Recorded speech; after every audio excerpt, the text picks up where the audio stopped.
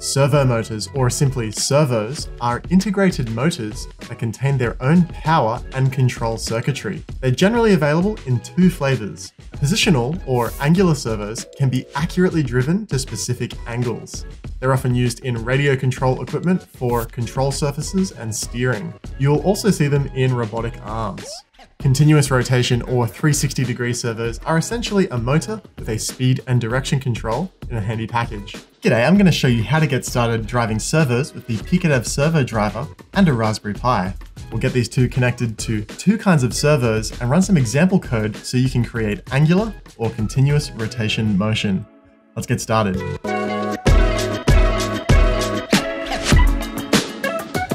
The PiicoDev Servo Driver features the standard PiicoDev connectors for daisy chaining to other modules. There's 4 servo channels, a high power input for providing power to the servos, a power LED to let you know that it's on, and an address switch. This address switch allows you to add up to 3 additional servo drivers to the same PiicoDev bus.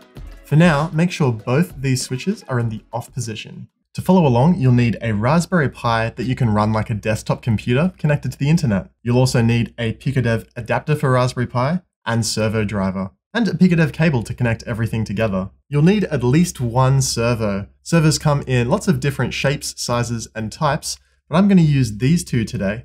I have an angular servo and a continuous rotation servo. A note about power. Servos can be really power hungry. The regular PiicoDev bus and cables simply can't provide enough current to drive these motors, so we'll need to connect an external power supply via one of the USB-C connectors. So you can use a mains powered adapter like this one, or for portability you may want to use a USB battery bank and USB cable. Exactly how much current your project really needs depends on how many servos you drive at the same time, how big those servos are, and how much torque they need to deliver. A good starting point is to budget about 0.7 amps per small servo and about 2.4 amps for a large servo. Servos are usually packaged with some assorted mounting hardware. These are the servo horns and some fasteners to hold them on and secure the servo. You can even get some special servo wheels, which are great for continuous rotation servos. For now, pick your favorite servo horn, press it onto the splined shaft, and secure with a screw. There are 4 servo channels labeled 1 through 4. Connect your servo to channel 1. Servos usually come with a standard 3-pin connector with connections for ground, power, and signal.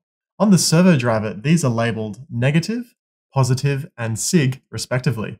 Make sure you connect your servo correctly, as they may be damaged if you plug them in the wrong way around. Your servo may have different colored wires to this one. In general, the darkest wire is the negative wire. You can also identify the negative wire on the servo connector itself. It's indicated by a small facet or chamfer that runs along one edge of the connector. That's the negative pin. Connect your PiicoDev adapter to your Raspberry Pi. For a Raspberry Pi 4, this arrow will point towards the Ethernet connector. Connect one end of your PiicoDev cable to the adapter and to connect the other end to your servo driver. Then connect your servo power. We're ready to boot up the Pi. My Pi has booted up and I need to make sure that it's going to work with PiicoDev. In the Applications menu, go to Preferences, Raspberry Pi Configuration, and under the Interfaces tab, make sure you have I2C enabled. Next, under the Applications tab, go to Programming and Thonny. We're going to work in Thonny to program in this tutorial. Go to Tools, Manage Packages, and search for PiicoDev. There it is. And make sure you install or upgrade to the latest version. I'm starting with an example for an angular servo. If you're using a continuous rotation servo, we'll get to that one next. In the article for this tutorial, find the example for angular servos and copy all of that code into Thonny. Control-C to copy and Control-V to paste. And we can press that green run button to run the script. And the servo springs to life immediately. Nice. Let's take a closer look at the script. We start by importing a delay function, and then we import the modules that control the servo. We have the servo driver for this piece of hardware, and the PiicoDev servo for this piece of hardware. We start by initializing the servo driver.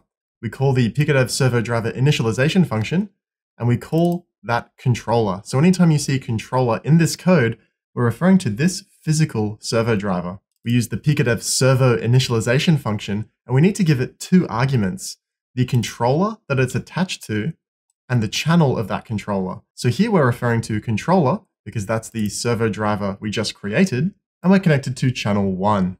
So anytime you see servo in this code, we're referring to this physical servo.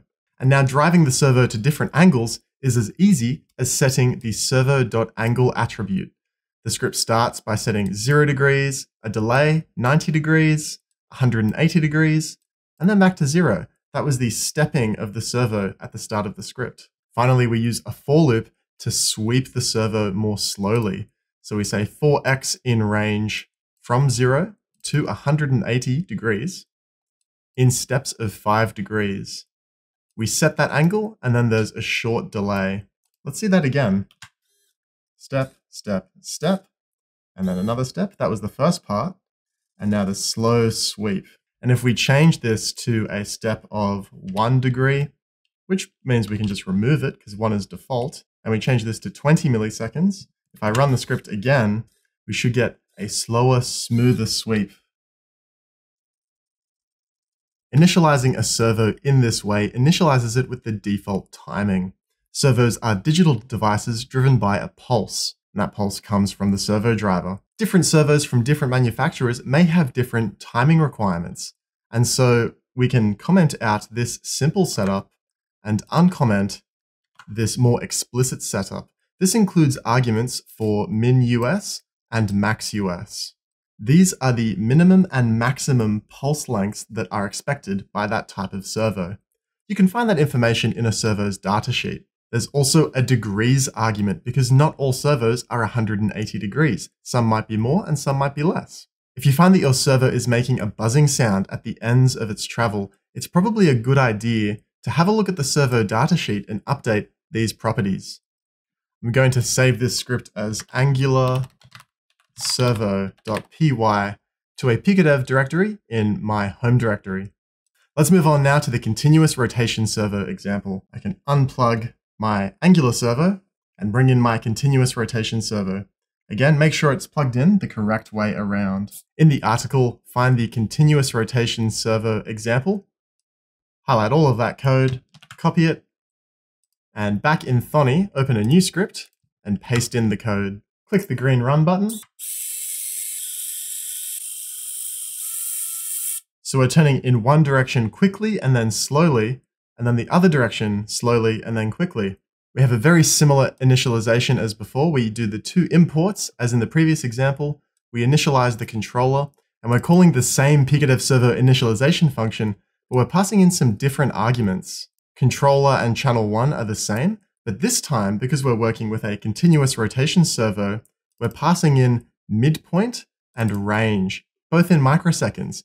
These are similar to the min-US and max-US arguments, except with continuous rotation servos, it's a little easier to think about it in terms of the midpoint and the range. And that's because the midpoint for a continuous rotation servo is when it's stopped. To set the speed for a continuous rotation servo, we just update the .speed attribute. And you can see we set it to 1 for fast, 0.2 for slow, negative 0.2 for slow in the reverse direction, and negative 1 for fast reverse. And then we can set a speed of 0 for stop. Now, if your servo does not come to a complete stop like mine, you can see it's kind of starting and stopping. You may need to tune it. On the back of your servo, there may be a tuning potentiometer. If you don't have that, it's okay. There's another way to proceed. But if you have a tuning potentiometer, you can just turn that pot when the speed is set to 0 to find the 0 point, and the servo comes to a complete stop. Now let's imagine you don't have one of those tuning potentiometers. Here I have a continuous rotation servo, and I've got code running where all we're trying to do is stop the servo. I don't have a tuning potentiometer, so what can I do? You can update this midpoint value. Let's try incrementing it a little bit. 1550. Okay, that makes it a little bit slower. We need to go a little further though. Let's go to 1575. and now it's stopped. And that's why with continuous servos, we work in terms of midpoint and range, because it makes it a lot easier to tune a servo even if the servo has no potentiometer. Now, it's not too hard to drive multiple servos too. Here I've connected one angular servo to each channel of the driver. Now I'll remix the angular servo example. I'll start by removing all the code that we don't need. Each real servo needs its own call to the initialization function.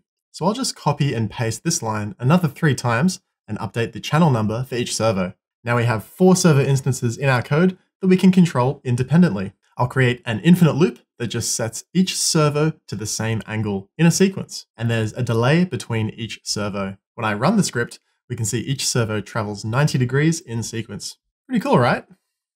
Now it's also possible to daisy chain up to 4 servo drivers on the same bus. Recall this first driver has both address switches off. To add the second servo driver, I'll first set a unique address switch configuration by setting address switch number 1. Address switch number 2 stays off. Then daisy chain the PiicoDev and USB connections.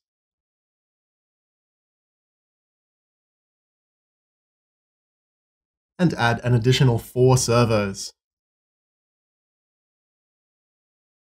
Now in the code, I'll be explicit with the address switch setting for my first driver, just so we don't get confused. Then create a second instance of PiicoDev Servo Driver. Here the address switch argument ASW encodes the state of the address switches. Since address switch 1 is on, I'll put a 1 in the first column of the argument. The second switch is off, so there's a 0. Now for the familiar process of initializing the individual servos. And this time we're using a different servo driver. To tell them apart, I renamed my first driver controller A, and the second one is controller B. 8 is a lot of servos to write code for, so I'll put them all in this list called servos, and use a for loop to perform an action for each servo.